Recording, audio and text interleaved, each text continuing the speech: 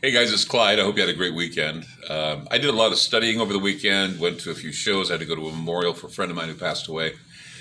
Just a lot of things kept me busy. Looking, though, into the Olympics. And I actually watched the opening ceremony on Peacock and fell asleep because it was so boring. But did some stories, looked into some things. We have a guest coming on tonight. It's a gold medalist from Canada.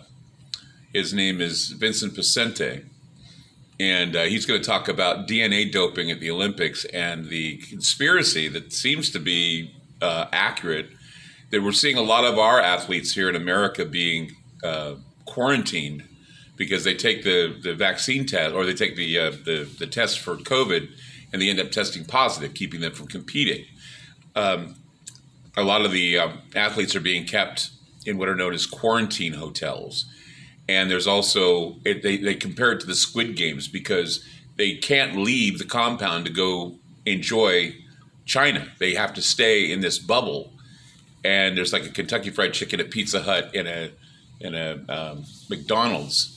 And that's the only food they have. If they choose to eat the food provided by the AOC, they get a bad thing of pasta, a few pieces of meat, and a vegetable. And that's all they get to eat. It's horrible.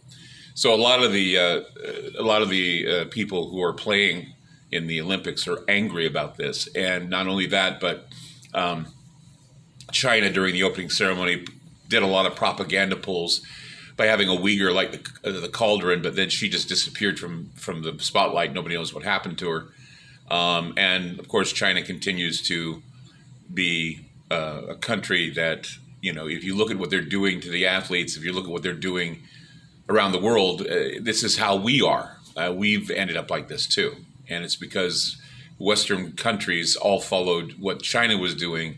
And if you want to know the truth about the Olympics are simply an advertisement for the New World Order. They're simply an advertisement for the Fourth Industrial Revolution. It's been that way ever since the times of Hitler back in the 1930s, where he wanted to show off his Aryan athletes. So tonight's show is called The Geno Olympics, the Geno side of the story, all about genotyping, DNA, making athletes. They take kids in China as little as 4 years old. They manipulate them genetically, and also they groom them for an opportunity to compete in the Olympics. It's something that it's a horror story, and so we're going to share that with you tonight on Ground Zero with Vincent Pacente, who is a gold medalist, a speed skater, wasn't he, Ron? Mm-hmm. Speed skater from Canada, who's going to be on the show to talk about how the Olympics have changed and how they are ultimate chaos and hell for a lot of people who participate. So join us tonight, 7 p.m. to 10 p.m.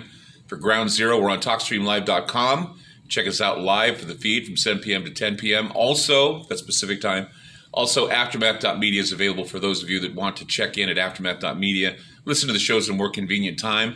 Otherwise, you can check us out at Ground Zero Radio, groundzero.radio or groundzeromedia.org. For that stereo sound. Stereo sound for everyone involved. So be sure to check us out. We'll see you tonight on the show. It's going to be a great show, so stay tuned.